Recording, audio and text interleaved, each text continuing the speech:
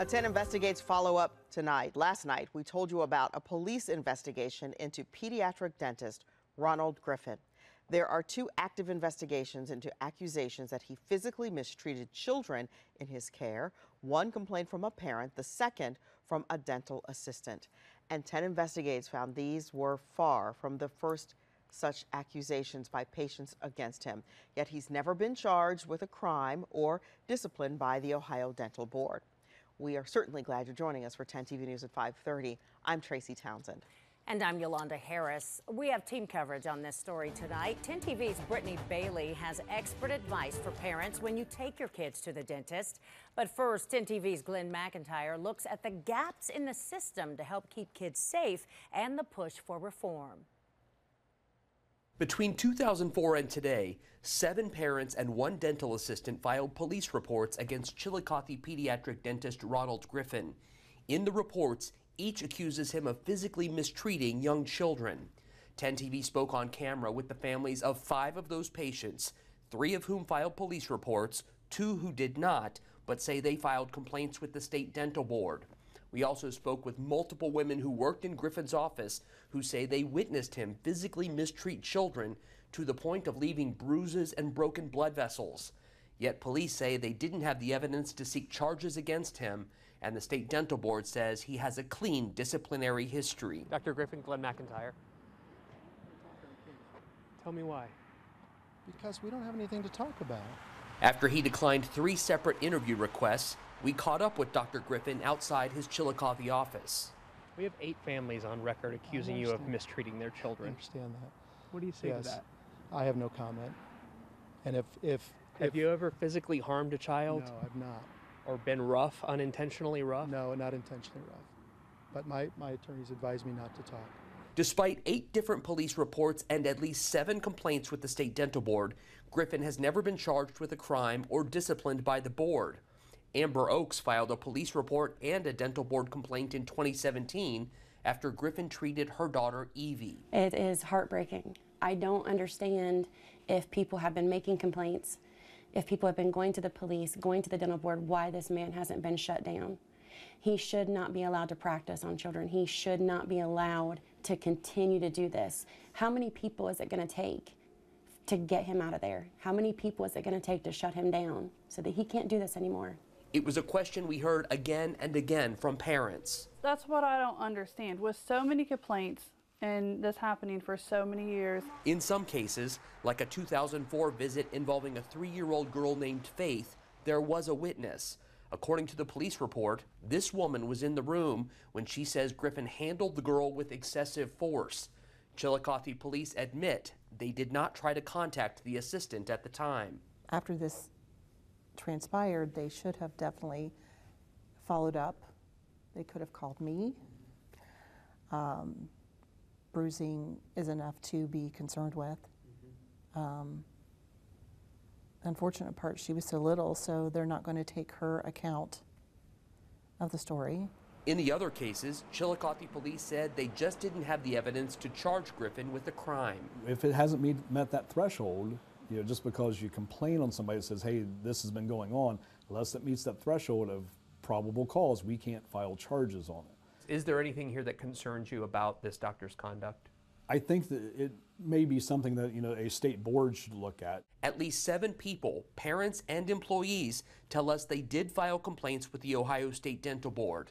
Dental board records are confidential unless the board issues discipline, which it has never done against Griffin. We asked the dental board if they were aware of the police reports filed against Griffin, but they wouldn't comment. Is there anything that requires you guys, or is there any policy or practice that if you get a complaint about a professional, a doctor, a dentist, whatever, that even if it doesn't rise to a criminal level, that it does go to that board automatically, or do you guys forward those, or? Not really, and there's no procedure or policy that says it. Captain Ron Myers says that's something that should change. If there's not the probable cause to file criminal charges, then we should, either be forwarding it to, in this case, since it's a medical professional, a medical board or a governing board for them to look at it.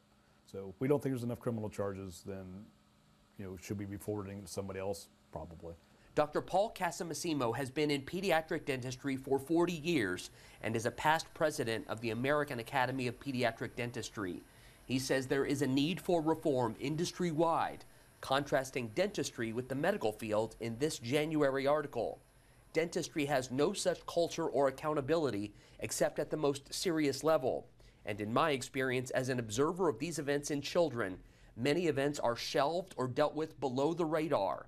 State dental boards may not be required to make their actions public. We don't have a bar in dentistry to say what needs to be reported and what doesn't. So, you know, I tell people, you know, did you ever, my colleagues, did you ever hear about the young woman in Chicago area who choked on a cotton roll, you know, that the dentist used? Nobody's heard of that. It was never made public.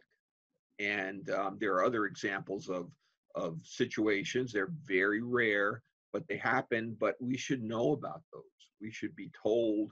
They should be reported, quantified, and we should be told about them so that we know as dentists how to do better, and then the public knows to be aware of those, that they could happen.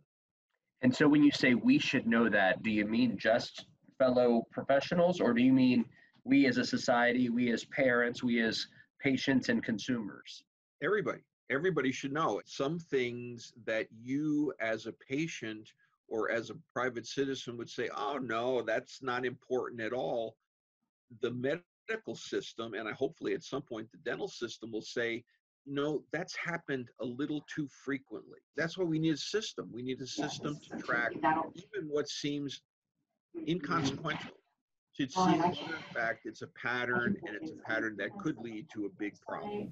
My fear is that I just don't want a child to be injured or hurt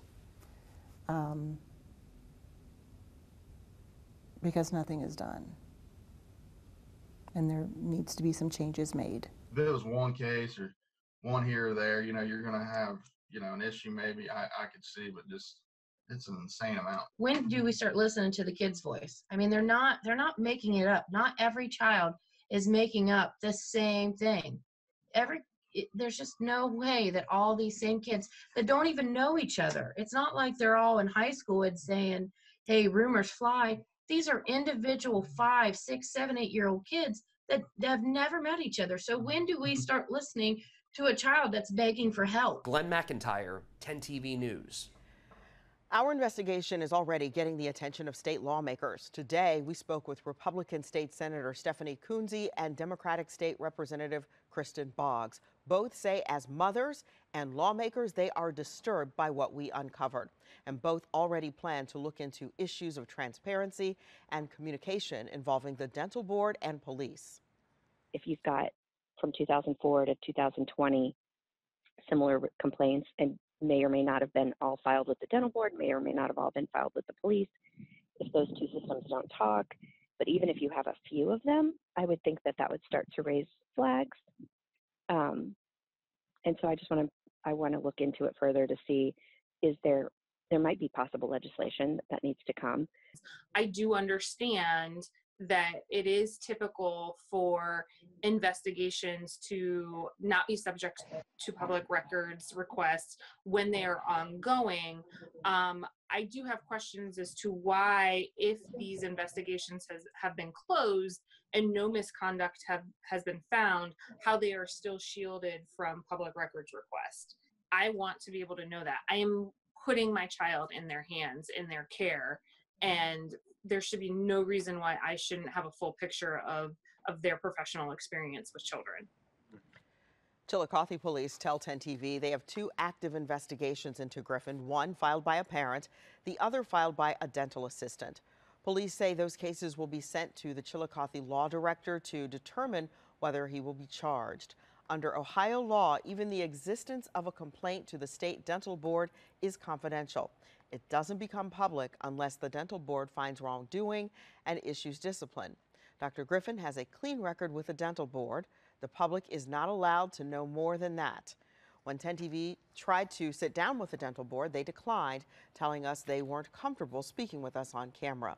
Griffin has also never been charged with a crime, and in emails to 10 TV, denied any wrongdoing. Now, yesterday, our investigation aired, and before it aired, Dr. Griffin posted a lengthy statement on Facebook. In that statement, he says he does not and has never used active restraint on patients, and that 99% of patients receive care in his office without incident or complaint. Dr. Griffin said in the vast majority of appointments, parents are in the treatment room and oversee care. Dr. Griffin said he uses alternative methods to calm and reassure children if necessary, and most often parents guide that treatment. Now, if you'd like to read his full statement, you can go to our website, 10tv.com.